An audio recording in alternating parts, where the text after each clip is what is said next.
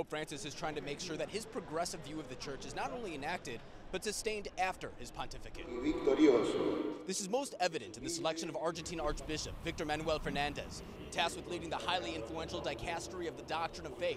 The office is historically used to police those who stray away from teaching, but the Pope says he expects something different from Fernandez. In a June interview with the Spanish publication, Fernandez suggesting that the church recognizing gay marriage in some form could be on the table, saying, quote, "I believe the gestures or actions that may express something different should be avoided. That is why I think that the greatest care that must be taken is to avoid the blessings that could feed this confusion.